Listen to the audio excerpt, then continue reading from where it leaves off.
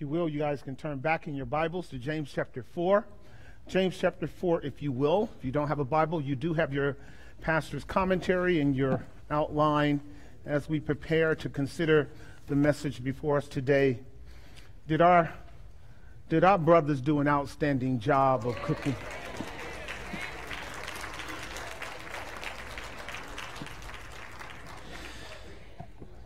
So we have been doing Heather Farms Park for a good 15, 16, 17 years, and for the first 8 or 9 of them, I was the one holding the court down. I just want you to know right now, okay? And I graciously passed the baton to that younger brother you just saw right there. I went into retirement not because I had to, but I just thought it would be better. And I transitioned to cooking. This is why you hear me speaking so consistently and favorably and auspiciously about food. And I want to make sure that my brothers took care of you guys today, and I was so glad to see how diligent they were in that task. There was a second ulterior motive that they didn't know that I was accomplishing by way of testing, and that is they have no excuse now for not cooking at home for their wives and giving them a break from time to time. That's a done deal. That's a wrap. They can do that. So, have you ever been in a situation where a friend or a colleague, or if we would retain the sports analogy, a teammate with whom you were bound by that particular sphere of purpose to work together and to achieve the goal of winning the game or accomplishing the task at work, and meeting goals and meeting agendas and basically succeeding? Have you ever been in a situation where people around you who were ostensibly your teammates, your fellow compadres, your fellow laborers, and then all of a sudden you discovered something? It was a mystery. It wasn't really clear to you, but there began to be a conflict between you and them. It was just something happened where all of a sudden there was kind of a adverse atmosphere that began to emerge between you and them and you. Now, just because you're church folk, I'm not going to put you on the negative side. I'm going to frame this in a way in which it happened to you, but it's very possible that you did this to them. But I want to set the context for us to understand the 4th chapter of James, because James, like sort of a stethoscope as well as a magnifying glass, as one of those cameras that can widen the lens, he's opening up for us chapter 4 in a way in which he is really covering chapters 1, 2, and 3. So if you haven't really heard 1, 2, and 3, this is going to be tough. That's why I'm laying the foundation now on a practical level to just get you psychologically and emotionally ready for what we're dealing with. If you have ever had a situation where you were working with a group of people, or being or living or abiding with a group of people where it was assumed they were on your side, and then all of a sudden the circumstances told you something different. You felt something different. It was opposite of what it should have been. And then all of a sudden you are in this conflict mode with these people. And you're going, what is this about? Right? Because on the surface, you're supposed to be on the same team. On paper, you work for the same company. In terms of protocol and agenda, you guys are supposed to be headed in the same direction. You have the same trajectory, supposedly. But inside, you know something is wrong, don't you? Inside. It's a mystery. It's a struggle. But you know something is wrong. Now, the picture that I have painted can serve in any context you want to, right? It can serve on the job. It can serve at school. It can serve in a sports arena. It can serve in marriage. And it certainly can serve in the church. James is actually going to open this whole scenario up for us in chapter 4 as he deals with what he has assessed now for 4 chapters, a real problem in the church that he was ministering to. And you guys know we have already assessed that James has begun to minister to the general congregation of the Jewish people who have come out of Judaism into Christianity. But as we have learned, they've brought a lot of baggage from Judaism into the Christian church. And one of the main pieces of baggage they brought in was debating and arguing with one another, and striving and walking in conflict with one another, and seeking the upper hand, so much so that they were willing to oppress the poor in order to advantage themselves. And I think I've told you before, if you don't get this, the book of James is nothing other than Matthew, Mark, Luke, and John analyzed. Because the gospel is all about Jesus being afflicted and assaulted and constantly harassed by the people who should have been on his team, by the people with whom he should have been on the same page, going down the same course, achieving the same goals. And every time he turns around, he's in a war. He's in a fight. He's in a battle. He's in a conflict. You understand what I'm saying now? And so the title of our message is going to be a little bit evasive, but it will help us understand the connection between chapter 3 and chapter 4. The title of our message is, Behold, he what? Conflict between the what? Wheat and the tares. Now, what's the connection? Acts chapter 9, verse 11 gives us a description of a man whose life was radically changed. But a man who formerly to this physical disposition of being on his knees and calling out to God was very much like the people of Jesus' day, at war, fighting, persecuting, hunting down Christians. Isn't this funny how God works? One day you can be against God and the next day he'll have you on your knees. Isn't that funny how it works? And here this brother is described as being on a street called Straight.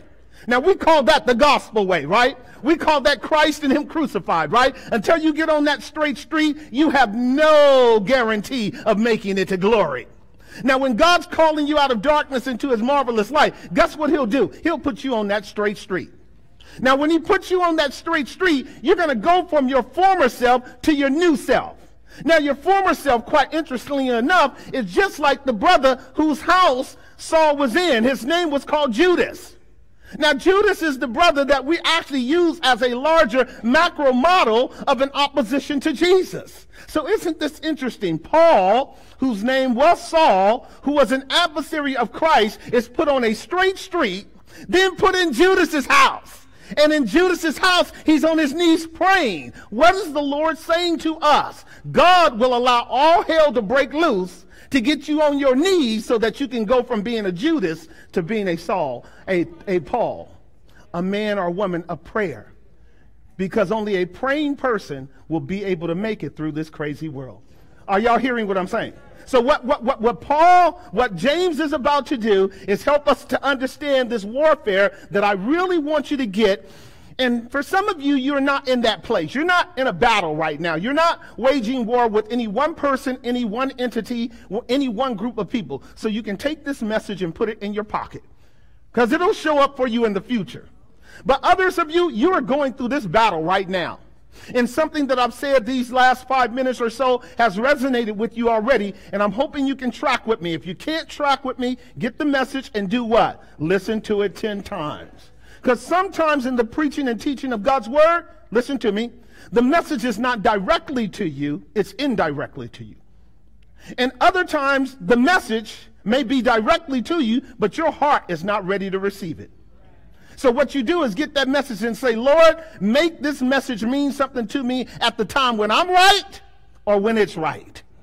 And so let's start right now with what I call James's observation. There are 3 things that are going on that's clear in chapter 4. He gives a clear assessment in verses 1 through 4 of what's going on. An assessment is when you go, I see. James gives a clear assessment. He says in verses 1 through 3, and that's where I'll stop for the moment, from where do wars and fightings among you come? Do they not come from this place? your lusts that war in your members. Then he says, you lust and have not, you kill and desire to have, and you cannot obtain. You fight and war, yet you have not because you ask not. Verse 3, you are asking and you do not receive because you ask amiss that you might consume it upon your lust. Talking about getting into somebody's business. Talking about a pastor getting right into their business, pulling the curtains back and letting everybody know what's going on. This is what we call an assessment. James has assessed the practical outworkings of chapters 1, 2, and 3. Remember chapter 3? The tongue was crazy, right? Set on course of hell, fire everywhere, right? Two kinds of wisdoms, the wisdom from above and the wisdom from below. And James is saying, unless that tongue is tamed, it'll destroy everything. Now what James is doing in chapter 4 is showing us the practical outworkings of an undisciplined tongue. And what he does is open up the curtains and shows us what I am calling the field of battle, the realm of conflict. And it's a conflict between church members in this context. And I am inferring from what James is doing, and he will affirm what I am inferring, is that we are dealing with two categories of people in the church: wheat and tares. That's a sad reality, but it occurs. And sometimes where you and I don't make an accurate diagnosis of the problem, we go around scratching our heads forever because we're trying to figure out what's going on. And what James wants us to know is you can't do what he was talking about in chapter 1, 2, and 3 without there being a conflict of natures. So I want us to get into this because I want us to work this through. And again, if I really wanted to, I could have given a more practical title germane to our outline, and it would simply be friendship with the world is enmity against God. So let's see if we can work this through. Again, this is very important. Verses 1 through 4 gives us an assessment. Verses 5 gives us what we call a critical diagnosis. I just stated that. 5 and 6, do you think that the scriptures speak in vain when it says the spirit that dwells in us, what? Lusts to envy? Now that needs explaining, doesn't it? And we'll do that next week. And after James gives a very clear diagnosis of the problem, which needs explaining, here's what he does. He then begins to move into what he calls a remedy and solution to the issue. And that's verses 6 through 10, of which I won't go over again because I want to develop that next week. Essentially, what James says is what I've shared with this church for many years now. If you are not praying, you are fighting. If you are not praying, you are fighting. When you join the Lord's team, when you become part of his army, when you join our Lord's school of discipline, the one thing you are going to learn to do, or you're going to fail every time, is this. He's going to teach you how to pray. He's going to teach you how to pray. Didn't we just learn that just upon the conversion of the Apostle Paul, that the first thing we see him doing is hitting his knees? And I would suggest to you that a lot of our problems are sustained and increase and become insurmountable because we really don't hit our knees. Am I making some sense?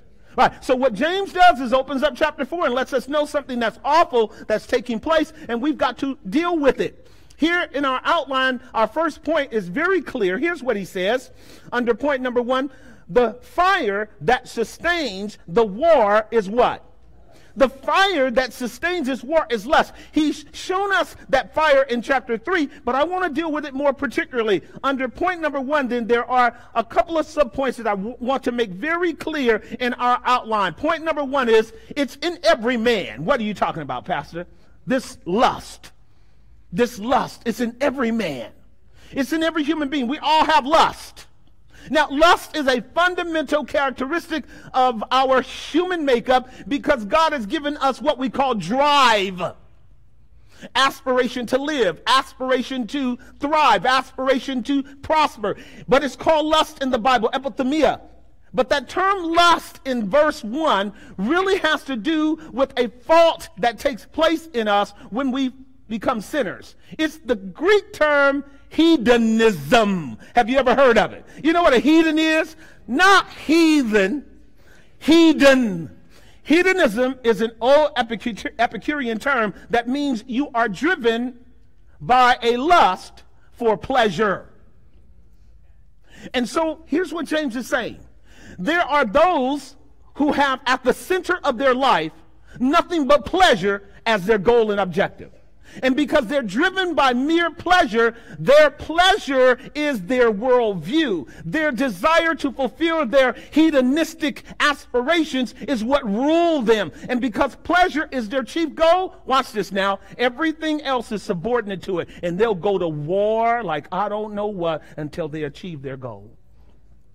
Now, you need to know that, because here is something that you and I have to ask. When we work with people and live with people and engage with people, if we both start off with the same worldview, let's say God is at the center of our life, but then one day, inadvertently, without them even letting you know, they didn't shift their worldviews. And they didn't went from God being the center and core of their life to, watch this now, money.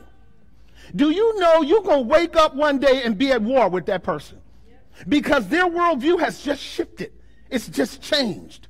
Or let's say a couple is together and they both start off saying, we love the Lord, right? Matthew 6:33, going to seek the kingdom. Then one person wakes up one day and says, you know what? It's all about me.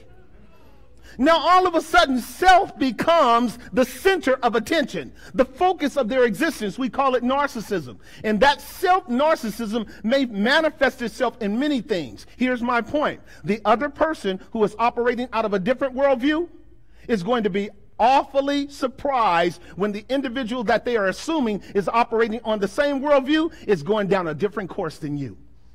Are y'all hearing what I'm saying? But here's what James is saying. Every one of us is driven by a lust, and that lust is neutral in itself, but it must be informed and governed by other principles. Now, here's the thing about James you need to know. In chapter 4, he's talking to us as a group. It's in what we call the plural form, okay? He's talking to y'all, us, church folk, y'all. In chapter 1, he was speaking to us individually. In chapter 1, he had narrowed it down to any man. He says, if any man, he says in James 1:14, remember, every man is drawn away by his own what? And being enticed, he is led into a pattern of sin that leads to his destruction. Is that what James 1:14 says? James 1:14, just pull it up. I need you to see that, just to affirm it in your head so you can see the connection between where James is now and where he's going. And this proposition may not be important to you, but it is. He says, every man is tempted when he's drawn away of his own lust and enticed. Then when lust has conceived, it brings forth sin. And when sin is done, it brings forth what? Right. So 14 and 15 of James chapter 1 describes what they call in the world of fishermen, a bait being set for a fish. Now watch this. When you know how to fish and you know the nature of a fish, you know what kind of bait to cast into the water, what kind of lure to put in that water. And when you put the right lure in the water, listen to me, the nature of that fish automatically pursues the lure. What's in that fish is a DNA that drives him in a lust for that lure. He cannot help himself. He cannot help himself. And so once he goes after that bait and bites it, now he's taken in by the fishermen. And what James says is, when you and I are not operating out of biblical principles, there's a natural tendency in us to be driven by our lust, to be taken in by something. And once our lust has bitten the bait, we are hooked. And now we're going on a long excursion as a slave to some system, some person, or something. Am I making some sense? So James starts off in the Bible telling us that's how the whole human race fell. That's how the whole human race fell. Remember, Satan was the great fisherman. He came in the person of the serpent, and he cast that lure out at Eve. And he said to Eve, you can be just like God. He knew intrinsically there was the capacity for Adam and Eve to want to usurp God's authority. She bit the bait, didn't she? She bit the bait.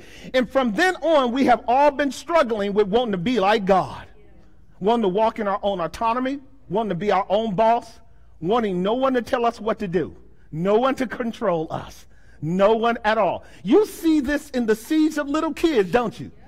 They ain't here but 3 days. And they're waging war against mama and daddy. You little serpent, you. Right? Right, and you know what's going on. We've been saying it for many, many years in our reform circles, little bitty vipers in theological diapers, right? We've been saying it for a long time because it's true. And so parents have to manage the fallen nature of their child. We have to manage our own fallen nature. What I am talking about that James is setting up for us is an explanation why what should really be a harmonious, cogent, coherent relationship of amenable and cooperative participation on the part of people groups, whether it's a couple or whether it's a job or whether it's a team, etc. The reason why it fails to be so is because people are driven by individual passions and lusts that set them against one another. Are you guys hearing what I'm saying? And until you identify that as the core problem, you're going to be scratching your head wondering why it is that we can have the same last name but don't act alike. Or why it is we can have the same physical DNA but act totally contrary to one another. Two different worldviews. Are y'all hearing what I'm saying? That's point number one. So there's two subpoints I want to quickly walk through with that. Our first subpoint we've already acknowledged. It is in every man. The second one, it started with the what? First family. That's why I quoted Genesis 3:6. Look at Genesis 3:6 briefly to mark what I'm getting at in terms of James' assessment before we move on. In Genesis 3:6, quite interestingly enough, it gives us insight into the nature of lusts or passion or drives, lack of intelligence. In Genesis chapter 3, verse 6, it says, and when the woman saw that the tree was good for what? And that it was pleasant to the what? And that it was a tree to do what? She sinned. Is that what it says? She took and ate of it, right? Now, ladies and gentlemen, she had already seen the tree for who knows how long. But on this day, this tree looked different to her now than it did the day before. Because the tree now is draped in a proposition that has been strategically laid by a serpent that she didn't recognize was an enemy, which changed her whole view of the tree. What she saw the tree as before was a tree that her God said, leave alone, you got plenty. Now she sees this tree as a tree that she's got to have, or else she won't be all that she's supposed to be. Now, how did that happen? The enemy was able to impose a proposition that changed her whole worldview in a split second. This set her up to be at war with both God and man. That's what our text is talking about. Are you guys hearing me?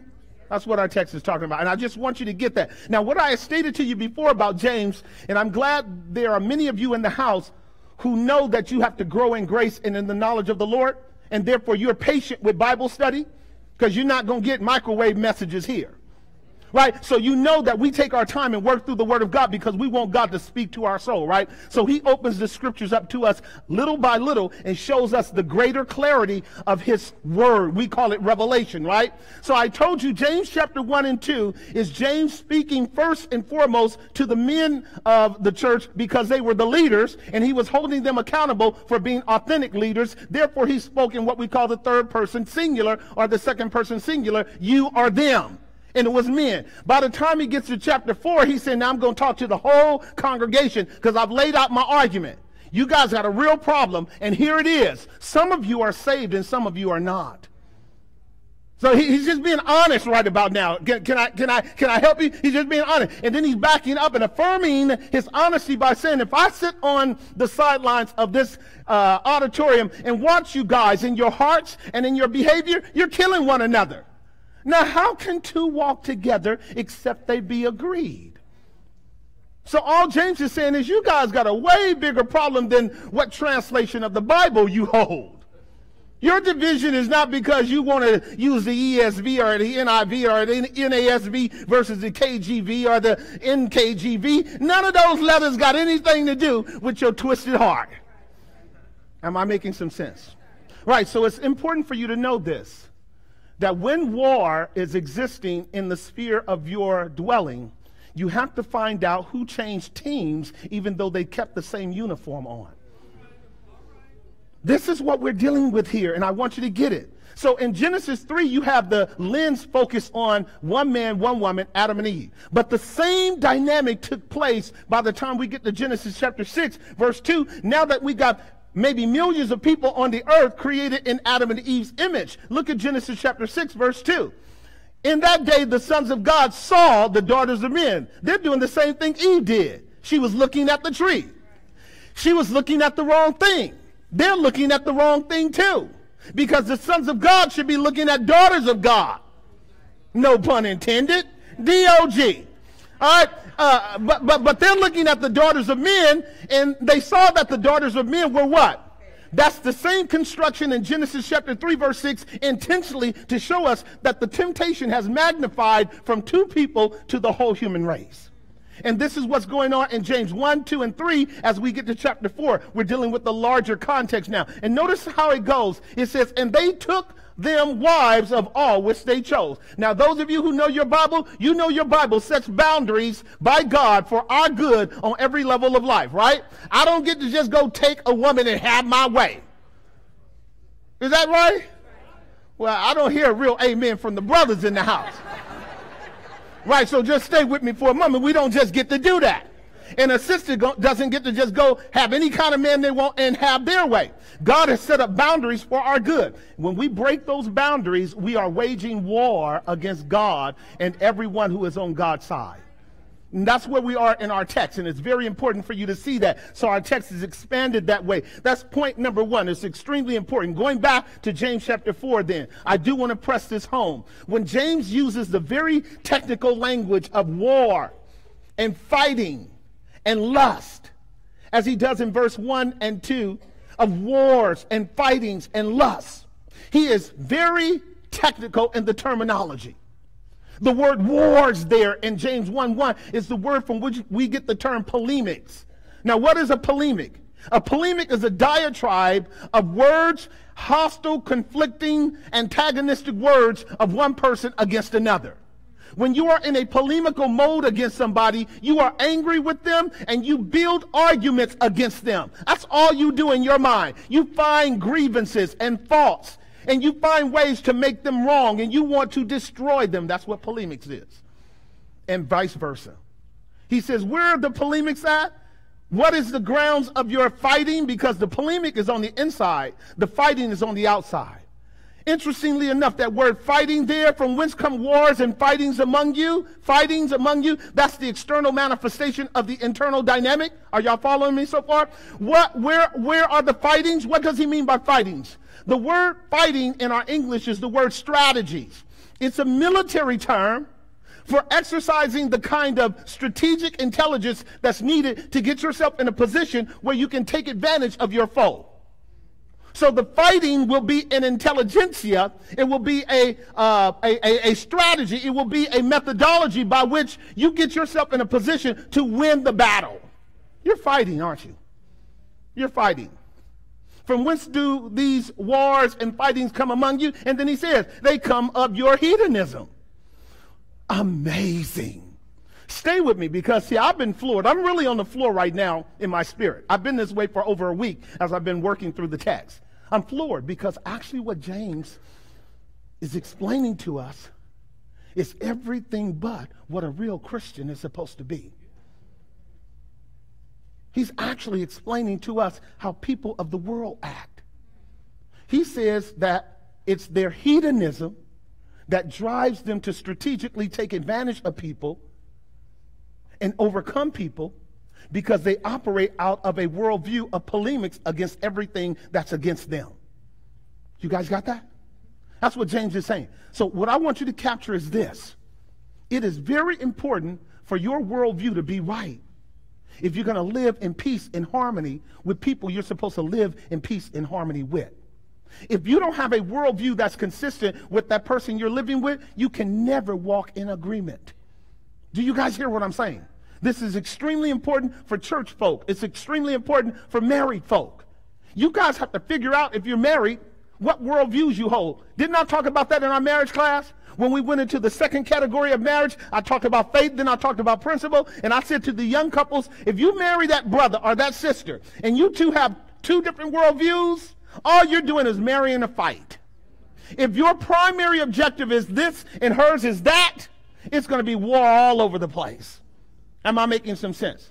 You have to have priorities that are consistent or at least accommodating of each other in order for you to live in covenant. And it's true of the people of God too. Where some of us are walking carnally and others of us are walking spiritually, we cannot be at peace with one another. And that's exactly what he is dealing with here in our text. So then let's begin to move forward into our second point. Our second point says the lack and dissatisfaction that comes from what? Now, I take that from verse 2 and 3. If you notice what it says, you are lusting and you do not possess. You are killing and you desire to have, and you cannot obtain. You fight and war, yet you have not, because you are not asking. You're taking. You're demanding. You're pushing and shoving. You're manipulating and controlling. You're strategically positioning yourself for advantage. You guys got that? He says, you're not actually talking to God about the problems in your life, because if you were talking to God about the problems in your life, he would give you a different methodology. He would show you how to solve that problem in a way that glorifies him. But really what you are doing is you are protecting your idol, and your idol is your hedonism. Your idol is your lust. It's the chief goal in your life. Remember, we learned that, right? Verse 1. What's driving you? Your hedonism. If pleasure is the chief goal for which you exist, you will do just about anything to achieve it. And anyone that would stop you from doing it becomes necessarily your what? Enemy. How many of you guys are with me so far? Raise your hand if you're with me so far. See, now, if you've been in the world for 10 minutes, you know what I'm saying is true. You may not like what I'm saying, but what James is doing for you and me is helping us do a real heat check on whether or not we are operating out of Christian principles or not. That's all he's doing, is giving us a heat check. He's just being honest with us. James is he's just one of the few honest pastors in the world. He's being honest with us to help us understand that you can't call yourself living in and existing with and enjoying the favor of God when your worldview is contrary to God. That's verse 6. Friendship with the world makes you an enemy of God. He's kind of making it plain, and I'm going to build it up for you so you can see it before we close out today. So under point number 2, my argument is that the lack and dissatisfaction that occurs when you are driven by your desires and driven by your lust, and you will kill. Now, ladies and gentlemen, killing in the Bible carries many metaphors, doesn't it? Many analogies, many dimensions. Physically killing is not the first and foremost of what James is talking about. Can a man kill somebody with his words? Can a man kill somebody with innuendos? Can you and I kill somebody with our motive and intent? Of course we can.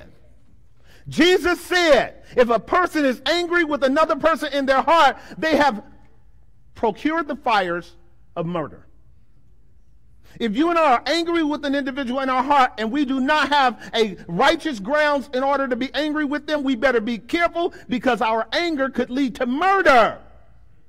And of course, what James is doing is maintaining his argument as it is attached to what I've already stated to you before, is nothing but the gospel of Matthew, Mark, Luke, and John, and Jesus. Jesus did public ministry for 3.5 years, didn't he? And for those of you who are with me in the Friday study, didn't we learn that God in his gracious love takes his people and he hides them in the dirt and covers the dirt over his precious jewels until he has matured us? And when he has matured us, then he brings us forth as a showing. But when he brings us forth as a showing, he then has called us into the huios, or the fellowship of his suffering, knowing that once we start bearing record to the glory of God, that at any point our testimony can end, and they're going to do what? Kill us. So John the Baptist had 3.5 years with those knuckleheads. What did they do to him? The Lord Jesus had another 3.5 years with those knuckleheads. What did they do? They killed him.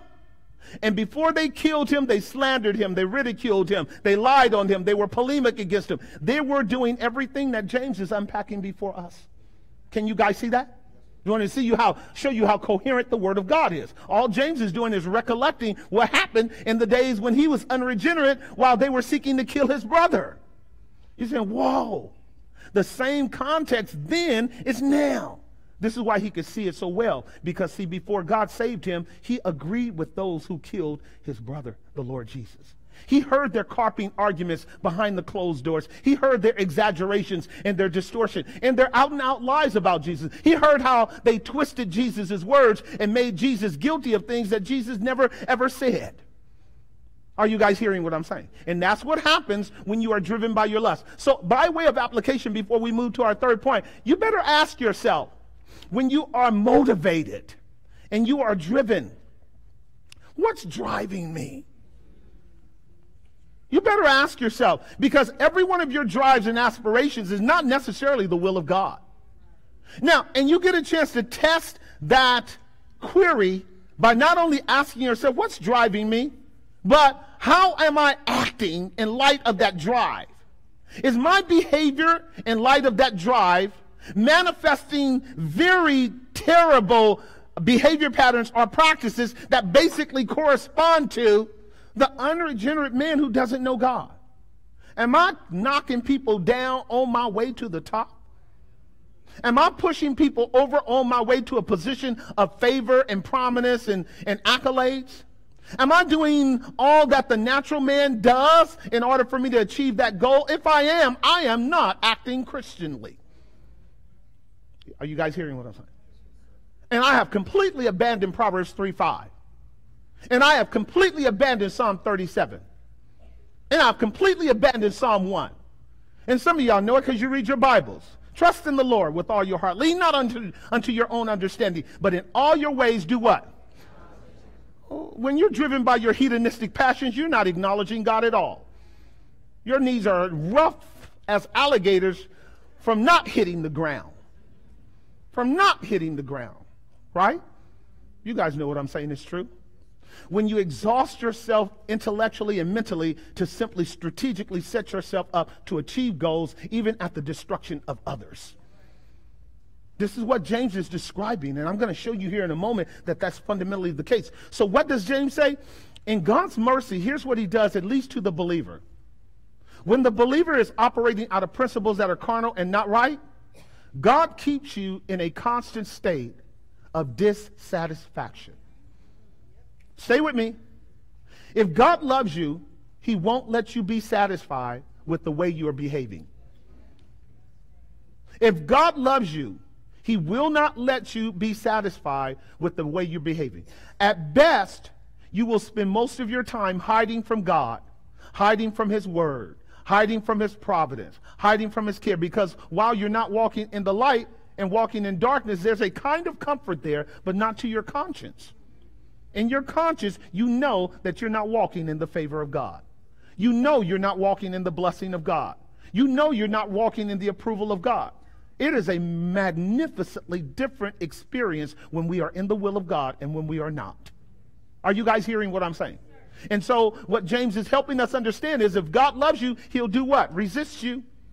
And again, I'm going to talk about that next week because he gives us the remedy. I'll talk about it here in a moment. He gives us the remedy to our enmity against him. But notice what it says under point number 2. The lack and dissatisfaction that comes from not asking God. Now, there are two things I want to state about that. Because James anticipates you coming back and saying, but I pray. He anticipates that because we're religious folk. We'll tip our hat to God for about 10 seconds, won't we? And then we're going on about our business. And what James says, and what the psalmist says, and what the Lord Jesus says is, that is not prayer.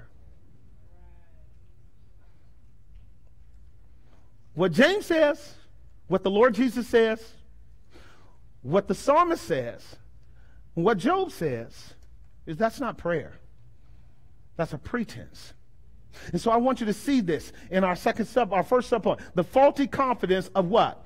The human will. Do you see that?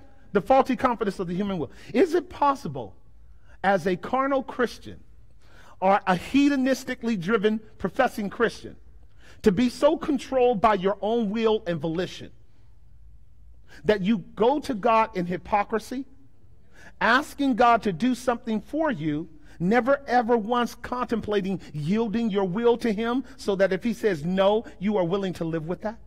Is it possible to be that kind of person in prayer where it's a foregone conclusion? You doing your will. You just want God to sign off on it. Right. So listen to what the Bible says in 1 Samuel chapter 2, verse 9. I want to quote these 4 verses, but I want them to be pulled up because I want you to see them. These are verses I learned in my heart many, many years ago. Here's what God says in 1 Samuel 2, 9. He will keep the feet of his saints. Is that a good promise? For some of you need to mark that down. Because sometimes we get into really, really, really, really, really bad trouble. And I need God to deliver me from me. Because I'm about to slip. Right. And the wicked shall be silent in darkness. Deliver me from that second clause. Because that's what happens when you are in disobedience with God. He cuts the lights out. You get no biblical revelation. You get no internal illumination. You get no confidence in terms of God's providence in your life on the everyday course. God stops talking to you when you and I are in disobedience. Am I making some sense? Now look at line number 3. For by strength, do you see that word strength? You can use that word to apply it to your own human will. Our wills are something, isn't it? Our wills are something because it's the will, it's the desire, it's the volition that drives you in your choices of what you do. Check your will. Check your will. Check to see if your will is in compliance with God's will, because if it's not, God takes no pleasure in it. Do you see it? God takes no pleasure in the strength of a man. Do you see that? God takes no pleasure. For by strength shall no man what? Right. So please understand this. Your will not be done. And let me get that across. Your will not be done. Last time I checked, you didn't exist all by yourself apart from nothing. Last time I checked, you didn't create the heavens and the earth and all things that are therein. Last time I checked, you don't uphold all things by the word of your power. Last time I checked, your breath is still in your nostrils. You borrowed it, and one day you're going to breathe the last breath. Last time I checked. So stay with me now. Here's what God is saying to you and me. And this is a loving statement. This is loving. This is loving.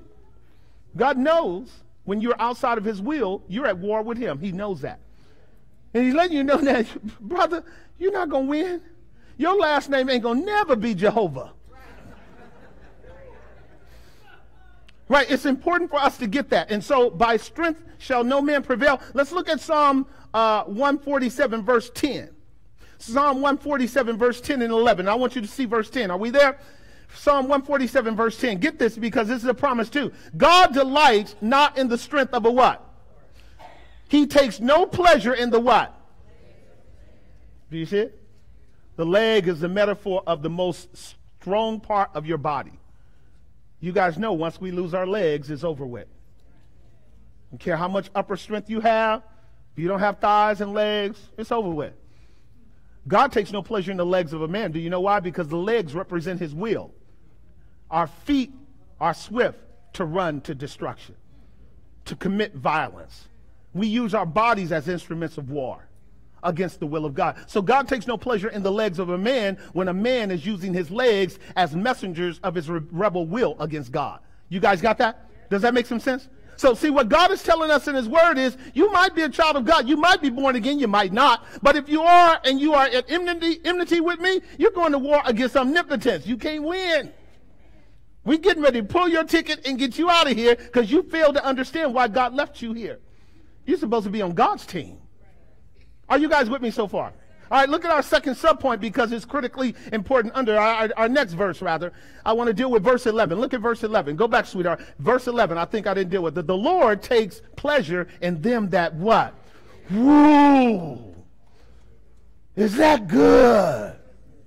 And listen, is that good? The previous verse says, I take no pleasure in your strength. I take pleasure in them that fear me, that reverence me, that adore me, that find all their hope in me, that depend upon me, that yield to me, submit to me as sovereign Lord. God takes pleasure in the person who says, God, I need you. I'm going to say it one more time. God takes pleasure in the person that says, God, I need you. That's who God takes pleasure in. That's Isaiah 57, verse 15. That's Isaiah chapter 46, 10 through 14. That's Matthew 6, 33. Many verses. The Lord who sits high looks low, sits upon the circus of the universe, looks for the broken and the contrite and the lowly and the humble to dwell with them. God loves to dwell with the man or the woman that says, I need you, God. Are you guys with me? This is very important to get. All right, let's deal with our second subpoint under point number 2 so I can move on. Since we recognize that what's taking place in our text is the faulty confidence of the human will, and I really do want you as a child of God to make sure that you assess and identify when your will is simply in rebellion against God's, because God, his name is called the Ancient of Days. I'll give you one more point on that, so I got about 10, 15 minutes with you guys. You know what? God will take his time tearing you down.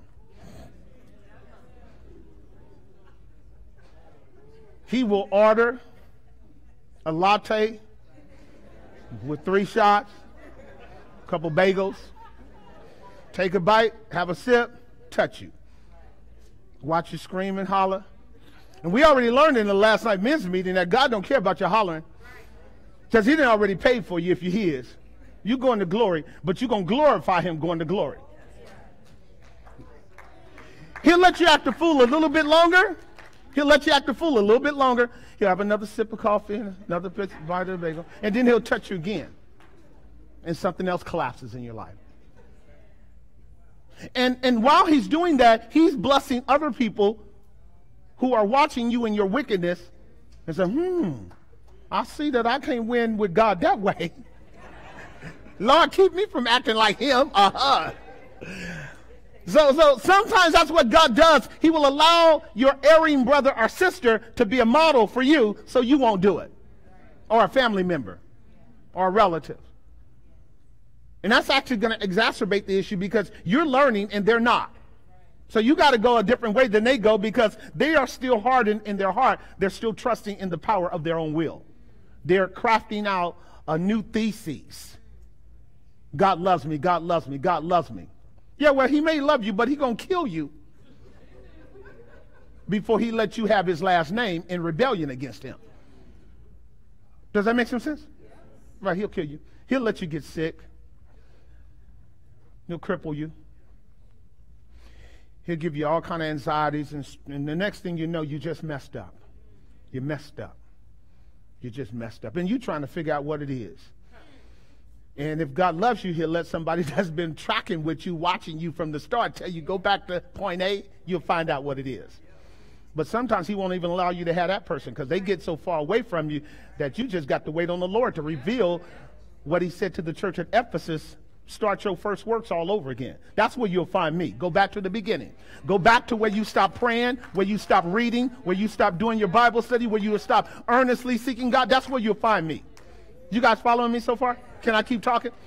So here's the second subpoint. It's almost the same as the first, but not quite. So the faulty confidence of the human will is where Christians get in trouble and where unbelieving religionists get in trouble. But the second one is he's too proud to really, truly what? Right. This is a mystery, but it's so. I often, think about this for a moment. That's why I said the human will is anti-intellectual. The volition is anti-intellectual. It is not inherently wise. How can you be wise when you won't call on God? How can you be wise? I mean, that's the shortest definition of a fool you can get. I mean, some of us are from the hood and we don't like real long sentences and elongated constructions and conjunctions and clauses. So we'll say the fool has said in his heart no to God. There it is. That's your definition. Whenever you say no to God, you're a fool. What is a wise man going to do? They're going to fear the Lord. They're going to depart from evil. They're going to ask the Lord for help. Is that right? Now think about that. You're a child of God like I am. You know those days when you are absolutely foolish?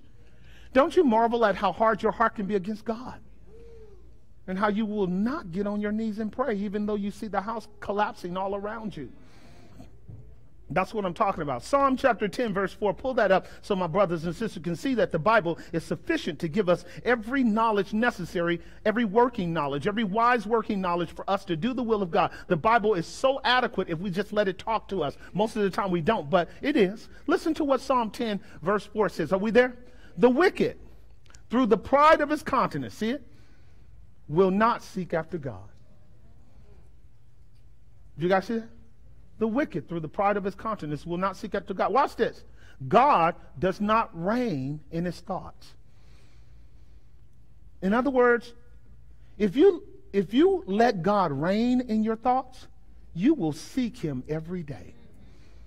If you let God reign in your thoughts, you're going to talk to God. You're going to commune with God. You're going to be honest with God. You're going to walk in the light. You're going to have fellowship with God. The blood of Jesus Christ is going to allow you to confess your sins, acknowledge your rebellion, and God's going to show you his favor. But when you and I are in rebellion against God, his thoughts run on the outer perimeter of our cranium, in one ear and out the other. It never penetrates our soul. It never gets a grip on our intentions and our motive and our actions. It never really rules in our heart. Right? We hear it like an echo chamber. It goes in one ear and out the other. What rules is our will. And so long as that's happening, we don't see God. So you got Christians all over the place who know the big pink elephant in their house is that they don't pray. Let's go to point number 3. Let's work this through. As we head our way to point number 3, because I want to make sure we get this done here in a bit, I just want you to think this through. Think through how egregious it is that we don't pray. And think through the fact that we don't pray is because our human will is so strong and our proud, arrogant hearts are so impenetrable that we don't pray, because prayer really admits and confesses that we are peasants. And a praying person has to pray as a peasant to a monarch. When you are a peasant, you pray to the monarch to pour out the benevolence of his kingdom and its goods and resources in your life, because you are a peasant. You got that? And then we don't pray because we're guilty. And so a praying person that is guilty has to go to his judge and acknowledge to the judge, I'm guilty, and ask for pardon. But pride won't let you ask for pardon. When pardon is in the hand of the judge who saved you. So you won't go to the monarch, and you won't, listen, you won't go to the judge, and you won't go to the doctor. You got a disease. And it's actually increasing like leprosy. Other people see it. You actually know intuitively it's there. And you won't ask for him to heal you, Jehovah Rapha. You won't ask for him to heal you because you're too proud. And it's debilitating you more and more and more and more and more. You won't pray to him as a son prays to his father for favor. Remember the prodigal son? Turned around, came back home. Daddy, have mercy. I just want to be a servant in the household. Now think about what I just stated. A peasant to a monarch. A guilty criminal to his judge. A sick man to his doctor. A son to his father. Remember what James taught us. If any of this is going to get into our hearts, we got to remember James 1:12. Blessed is the man that endures temptation. For when he has overcome his trials, he shall receive the crown of life. And all they also that love God. And remember James chapter 3 verse 2? Blessed is the prudent man who knows how to hold his tongue, because in doing so, he's going to save the whole body. Now let's go to our last paradigm, because our last paradigm is where James is anxiously headed to go, starting in chapter 4. James chapter 5 verse 16, the righteous man, the effectual and fervent prayers of the righteous man does what? Avails much. I can't wait to unpack that for you. It's amazing. I mean, we quote it all the time, but we don't understand that this brother is walking around with dynamite sticks all over his body, given to him by God. He can throw it at situations and blow it up and break through and enter into the promises of God simply because he believes God for the available and applied power that's given to him when he prays effectually. It's amazing. It's amazing. So what are we looking at? The Lord Jesus, right? Who persevered, who was prudent in his words, but he was a man of what? He was a man of what? Prayer. He was a man of what? Christ prevailed praying. Remember, they came to him and they said, are you a king? He says, yeah. And they said, well, where's your army? He says, my army is not of this world. If it were of this world, we would fight. But as a king teaching his servants how to win, he simply prayed. And see, this again is where the carnal, unregenerate person does not believe that prayer actually works. You know what kills me with Christians? I got a few more minutes. You know what kills me with Christians? When we talk about praying, I get this attitude by Christians, and it goes like this. Yeah, but. Have you ever heard it? I get this attitude from Christians. I'm not worried about the unsaved. I got that. The unsaved don't know the secret. The unsaved don't understand the blessing.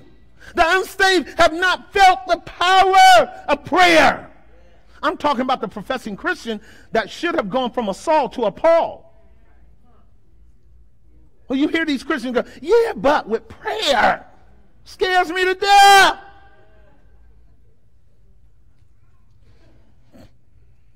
He at least ought to know that prayer is just God wanting you and him to talk.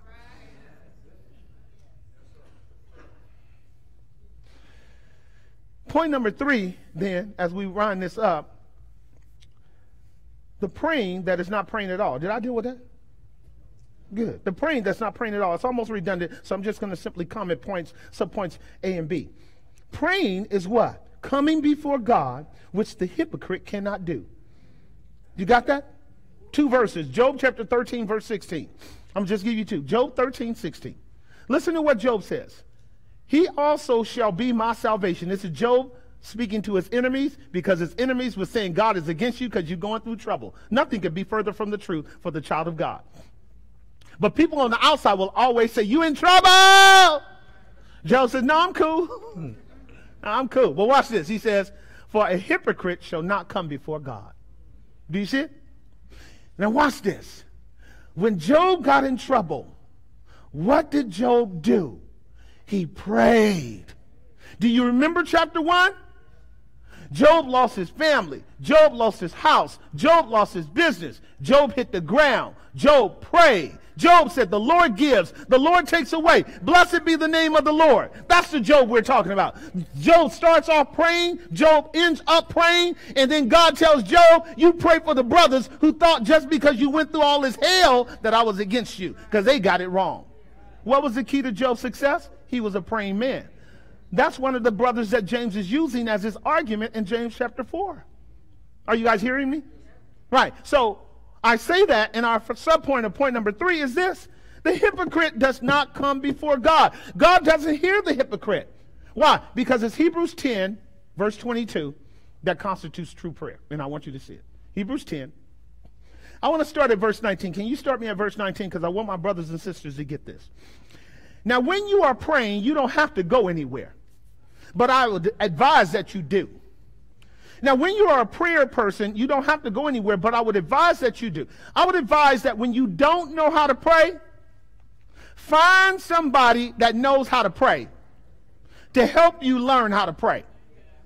Right. Because most people that don't know how to pray don't ever learn how to pray by themselves. So if you have been a Christian for a long time and you really don't know how to pray, it's because someone has not really taught you how to pray. You haven't been up against the model. What's my argument? It's the same person I always argue for, the Lord Jesus. He took 12 men everywhere he went, and every day of his life, they learned that he was a praying man. The premise of our New Year's resolution, Lord, increase our faith, was prefaced upon them realizing that they didn't pray like he prayed. The first thing you got to learn is you don't pray like you ought to pray. And you don't know how to pray when you're not with people who know how to pray. You don't just wake up one day learning how to pray.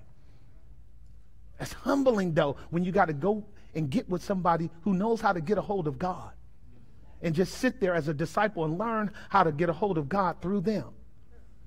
But until you do it, you won't ever get a hold of God. not as you ought to. Are you guys hearing what I'm saying? Now, I mean, you will pray when God got you hanging off the side of the Bay Bridge because you fell asleep and the car's leaning over, tilting over, and you about to fall over into the bay, and you forgot to learn how to swim. You said you was going to learn, but you delayed your learning how to swim. Now you hanging over the edge, and the cameras are all on you, channel 2, channel 4, channel 5, and you praying there, Lord, Lord. If God has to do that to teach you how to pray, fine. Fine. Fine. Whatever it takes. Having therefore, brethren, boldness to enter into the holiest by the blood of Jesus Christ, verse 20, listen to it.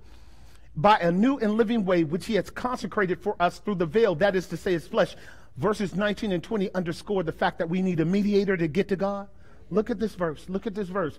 By a new and living way, which he hath consecrated for us through the veil, that is to say, his flesh. Verse 21. Here it is. And having a high priest over the house of God. So we get to come to God through Jesus. Look at verse 22. This is the key to real prayer. Are you there? Look at it. Look at verse 22. Let us draw near with a what kind of heart? Quit playing games with God. In full assurance of what? Having our hearts sprinkled from an evil conscience and our bodies washed from with pure water. What the Hebrew writer is saying is, if you are a Christian, you've been born again. God's giving you a new nature. He's taken out the stony heart, put in a heart of flesh. He's written his laws on your heart. He's sprinkled you clean by the blood of Christ so that you have access to the Father. That's the way you come. You come as an honest, redeemed sinner, saying, God, I am a mess, but I'm your mess, and I need you to help me with my mess because I can't fix my mess without you. Got it? Do you got it? Simple, not hard. This is a beautiful, just a basic introductory to prayer.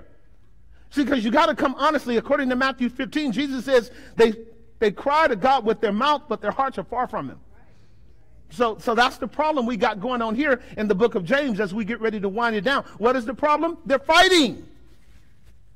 They're fighting. Let's go back to our text and close. I'm done here for today, and we'll pick it up tomorrow. So there is tomorrow, next Sunday.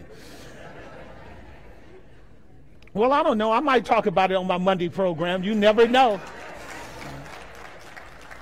The praying that is not praying at all is praying coming to God, before God, which the hypocrites can do. And the second one is he's living a lie. While we're going to point number 4, the living a lie is operating out of the principle of loving two masters. Are you at James chapter 4? James chapter 4, I want to show you what James wants to lead us to. Look at verses 13 through 17. I'm going to give you a contextualization, and then we're going to get ready to shut it down. Here is the people that James is talking about. Remember, we already stated that James has told us that friendship with the world is enmity against God, that you actually can't have God's favor and love while you are actually loving this world system. Big problem for Christians today. Here's what James is describing as the people that he's having a problem with. Verse 13 says, go to now, you that say today or tomorrow we will go to such and such city and continue a year and buy and sell and get gain. Do you see it? Know who he's talking to? The businessman that's pursuing wealth based upon a strategy of income acquisition that doesn't take into account that he needs God. He calls himself a Christian, but he really doesn't pray. His confidence does not lie in God opening doors and shutting doors. That God gives favor, that God restrains favor. That God opens the heavens and pours out blessings upon his people. That's not his confidence. His confidence is in his business degree. It's in his partners.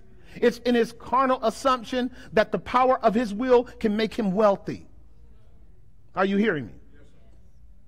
This is the carnal Christian man who is the businessman who can get it done without God. Now, he'll stand up at the podium where it doesn't cost him anything and say, thank you, Jesus. But where it costs him, he'll keep the Jesus card in his pocket. And on his way to success, he will try underfoot every authentic believer trying to tell him you need God while you're going that way. Are you guys hearing what I'm saying? These are the people to whom James is speaking. And just to contextualize it a little bit more, these are the same Jewish people that Jesus says, what does it profit a man if he gains the whole world and loses his own soul? Same people. Same people that Jesus says, hey, wheresoever your treasure is, that's where your heart is. Same people. Got it? This is the individual who walks oxymoronically saying, I'm a believer in Christ, but there's nothing in their life that indicates they truly believe. And then when you put that kind of person in the room with a real Christian, they butt heads. Why? Two different worldviews. Are you guys with me? Right, this is a real problem for the professing Christian who lives in a context of this kind of war. Almost done. So then we are moving to point number 4, because these verses in chapter 4 are very explicit and clear. Love for the world requires hatred for God. Do you see it? You guys got that? This is going to be my last point. And it's pretty self-explanatory. Look what James says in verse 4, and then I'm going to explain it briefly, and we're going to shut it down with a final sort of mandate by James. You adulterers and adulteresses, know ye not that friendship of the world is enmity with God? That couldn't be any clearer, could it? Whosoever therefore will be a friend of the world is the what of God? Christian, get that verse, own it, and make it a frame for a mirror so you can look into it. Because you're going to have to ask yourself the question right along with me. Do I love this world? You're going to have to ask that question. Because that question is going to be the key to whether or not you actually have a real relationship with Christ or not. Because God is honest with you. He's letting you know, if you love this world system, you don't have my love. He's letting us know that. Are you guys with me so far? So again, 1 John chapter 2, verse 15 and 16, you guys have heard it before. All that's in the world is the lust of the eye, the lust of the flesh, and the pride of life. It's not of the Father, it's of the world. The world's passing away. And they that love it will pass away with it. And this is where the conflict occurs in the life of professing Christians who actually have a greater love for the world than they do for Christ. That's where the internal conflict comes in at. And then the polemic against other believers who will say, hey man, we really ought to be prioritizing our walk with God. Am I making some sense? Right. And so this is what James is dealing with here himself as he says it in verse 4. And think about what James has just done. He's called us adulterers. Didn't he? That's cold. Every now and then I get the news around here, man, Pastor Hard. Pastor Hard. You should have heard me 10 years ago. Tell them, saints, 10 years ago I was like John the Baptist. Fine, Brent. Was I something 10 years ago? I'm much nicer now. Wave your hand if I'm much nicer now. Only a few people raise their hand. I'm much nicer now. Am I much nicer now? 10 years ago, boy, I was burning you up without any mercy, trying to get you saved. But notice what James is calling us. See, he can deal in the commodity of truth because he's serious about eternity. He just has now pulled the curtains back and put a tag on it, didn't he? Pulled the curtains back, showed us how we fight and argue and are carnal and selfish, and then he put a tag on it. You guys are adulterers. Now, who you're adulterers against? God. So he reaches back into the Torah, the Tanakh, and he tags us with the prophetic emblem of having a professed love for God, but loving this world. You guys got it? You guys know that's a horrible thing. In the Old Testament, the consequences of adultery was what? That's exactly right. That's exactly right. So under that final point, notice what it says. Love for the world requires hatred for God. I thought this was quite fascinating. Look at Jeremiah chapter 2, verse 25. And then I'm going to read 31 through 35 and explain it, and I'm going home. I don't know where you're going.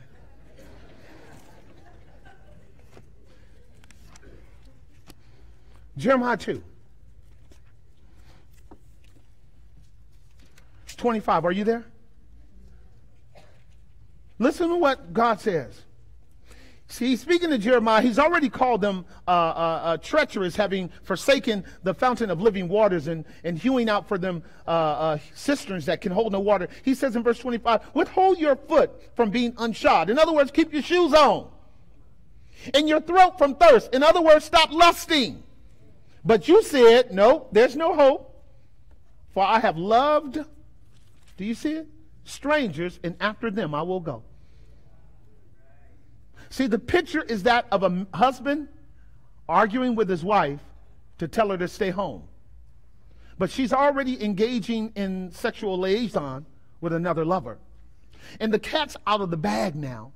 And he's saying to her, don't leave, stay here. And she's headed out. She says, there's no hope for us. I'm going to my other lovers. You guys got that? Listen.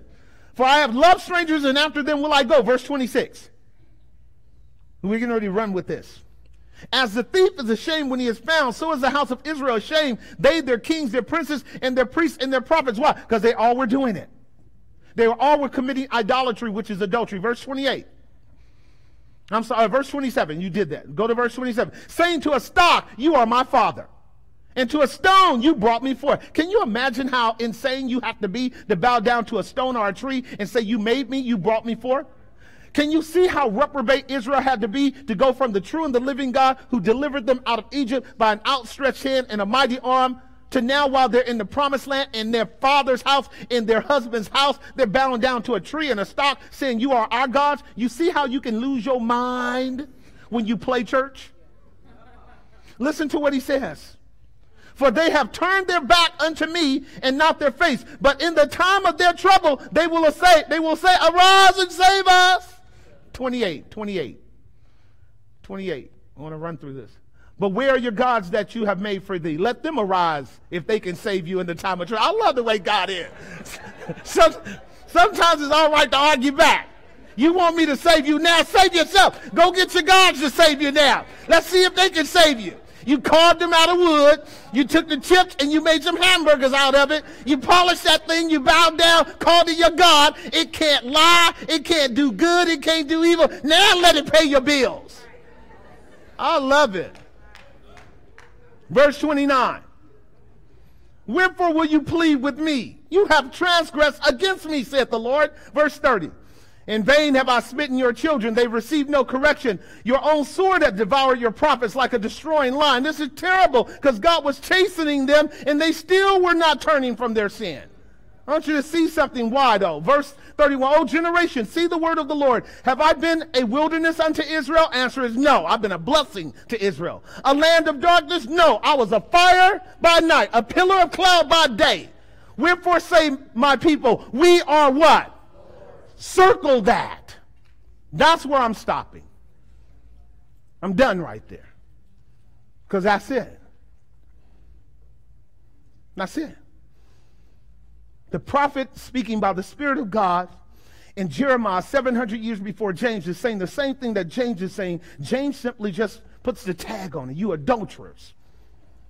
You know what they just said? We rule ourselves. We're our own boss. Watch this. You don't tell me what to do. So I want to stay within the marriage metaphor and close it down. I want to stay in the marriage metaphor and close it down. As painful as this may be, it just needs to be so. So when Christ died for you, he purchased you to be his bride.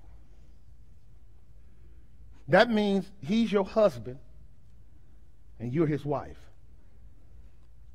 Now, when you're a biblical Christian, you accept a biblical model of husbandry. But not this generation I live in. This generation I live in, don't mind the paper that says he's my husband, but virtually nothing else gets to exercise authority over that female. Virtually nothing else. Virtually nothing else in terms of the spirit of marriage actually shapes her life so that she shows herself to be a wife to that man. You ladies learned in our women's theology class what it means to be a husband. 3 things. And God has not changed. It means for him to be Lord. That's why I say to these young girls, if you're not ready to have a Lord, don't get married. Did y'all get what I just stated? It means for him to be Lord, because that's what that Hebrew word means. He's Lord. That's the first thing that a husband is Lord. What that means? He runs the household. He provides for the household. He makes sure that the household is intact. He protects. He provides. He gives everything necessary for the household. So when trouble comes, they got to come to him. She can stay in the kitchen, stay in the bedroom, go shopping, whatever. Go to the Lord of the house. He's the one you got to talk to. That's a good benefit, isn't it? If you can ever find a brother that's willing to take on that role. Stay with me. The first thing is Lord. That's why Peter had no problem saying Sarah called him Lord. The second thing he's the man. That's the Hebrew term. That's the Hebrew term. What that means is when you get married to a man. Do I need to expand? Okay, I will contract.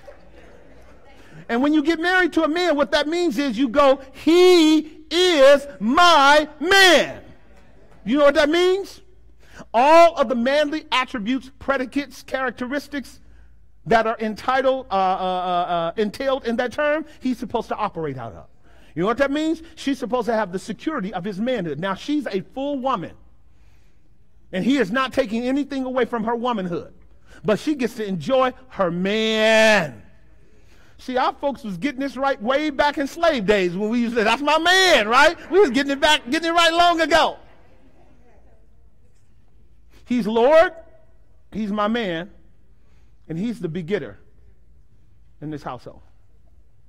Those are the three terms that constitute a biblical man in the Old Testament. A begetter, what does that mean? You're not having children without him.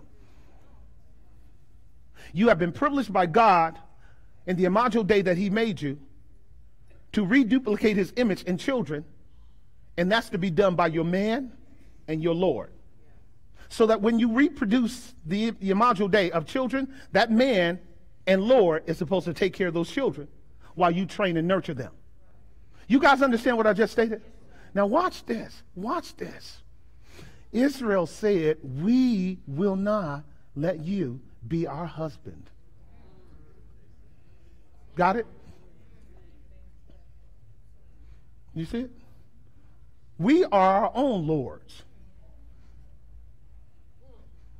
Does that describe where we are today? And when the Christian goes about doing whatever they want to do, any way they want to do it, with any kind of funky attitude they want to do it, guess what they're saying to the master? You're not my husband. I just got your name. You know what James says to that church? You're fallen. He says there's only one remedy. That's verses 6 through 10. And it starts with prayer. And in that prayer, there are 10 imperatives. And we're going to look at all 10 imperatives, 10 mandates, 10 instructions. God loves us enough to let you know that when you fall, don't get up. Just turn over. Stay on your knees and go through all 10. And if you make it through 9, he will lift you up. He will restore you. He will bring you back to a place of favor and blessing, because that's the purpose for which Christ died for you. He is able to restore. He's able to recover. He's able to rebuild. He's able to bring us back. Am I making some sense? All right, let's have the offering at this time and go home.